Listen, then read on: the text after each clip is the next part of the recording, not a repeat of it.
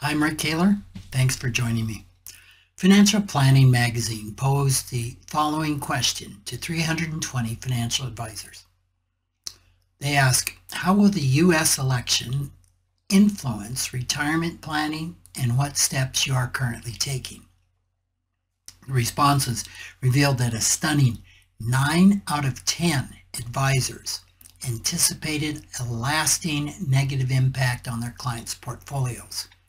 Some were advising clients to divest from equities and increase cash positions in anticipation of the election. One even expressed concern that with equity markets near all-time highs, the uncertainty surrounding our future president is a significant factor. The survey perfectly frames the dramatic 2024 election climate. Yet it ran on September 13th, 2016. At that time, it seemed inevitable that Hillary Clinton would be the next president, to the dismay of Trump supporters, especially those who bailed out of the market assuming she would win. Instead, Trump won. In 2020, polls prior to the election indicated Biden would win, which he did.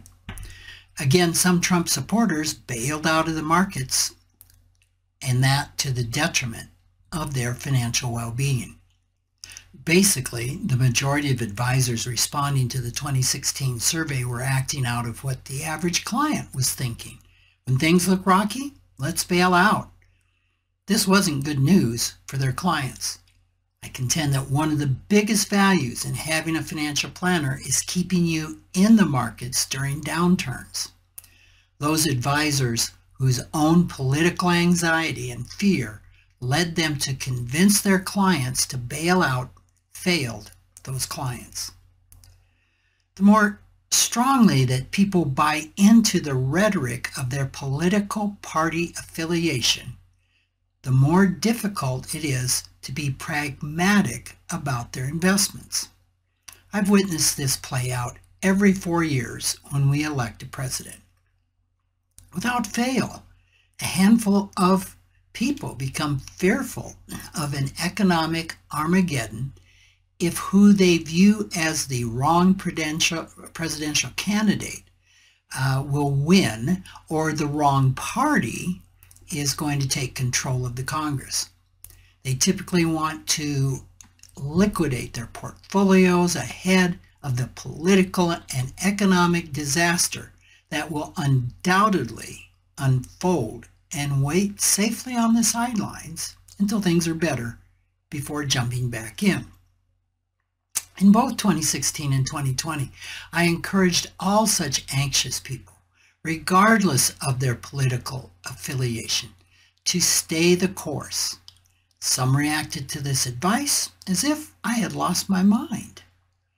Yet if past events are any indication, the stock market tends to go up if there is either a Republican or Democratic sweep of the presidency and Congress.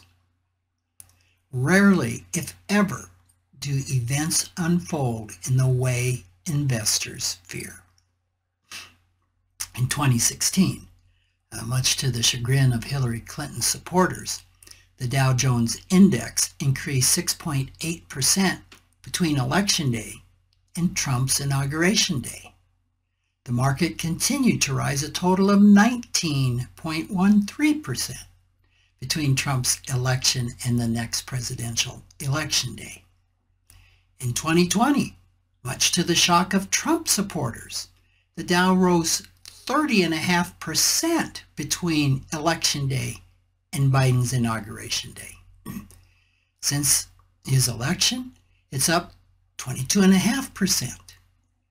Neither election brought the lasting negative economic impact on clients' portfolios that 9 out of 10 advisors feared in 2016.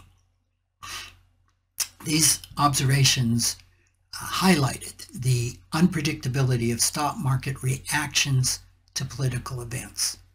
Despite fears and uncertainties surrounding elections, The data underscores the importance of maintaining a long-term perspective in retirement planning portfolios and avoiding knee-jerk reactions based on political beliefs. It also shows that attempting to time the market based on election outcomes can lead to missed opportunities and financial losses. So the lessons from 2016 and 2020 remain pertinent as we approach the 2024 election. Despite short-term market swings, bear markets have a probability of happening in the first 18 months of any president's 4-year term. Ultimately, and as I repeat every 4 years, the best way to election-proof your portfolio is to leave it alone. Thanks for listening.